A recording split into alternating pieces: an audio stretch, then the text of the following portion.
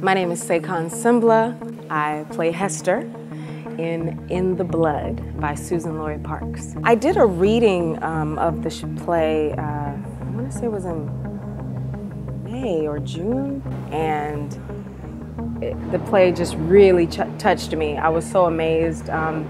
It's one of my favorites of Suzan-Lori Parks that I had never seen, that I had only read before. I sort of associate her with my early years in New York. My first sort of fun visit to New York, I came and a friend of mine was like, you gotta see this play, it's called Top Dog Underdog. She's like, Mos Def is in it and Jeffrey Wright, and I was like, oh my God. And then later when I moved to New York, I was doing Aida at the time, Elton John and Tim Rice's Aida, and I was standing by. So as a standby, you don't have to be at the theater all the time. And my same friend was doing some stage management work down at the Public, and she was working on Fucking A. Mos Def, Daphne Rubin Vega. I was so excited, so then I kept sneaking down to go see it.